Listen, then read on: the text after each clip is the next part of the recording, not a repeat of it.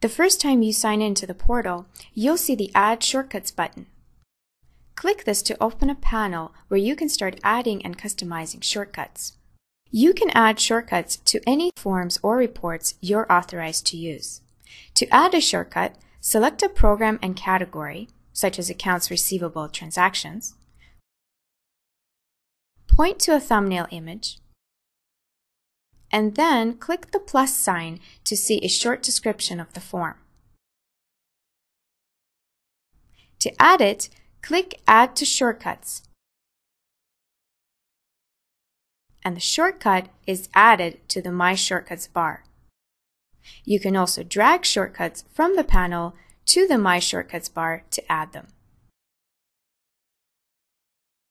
When you're finished, click Done to close the panel.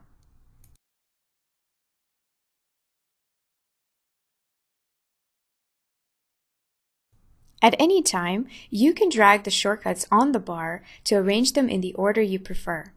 To add more shortcuts, simply click Customize Shortcuts, browse to find shortcuts, and then click or drag to add them. After you add shortcuts to the bar, you can use the navigation arrows to scroll through them. If you want to delete a shortcut, just click Customize Shortcuts, point to a shortcut, and then click the X to delete it.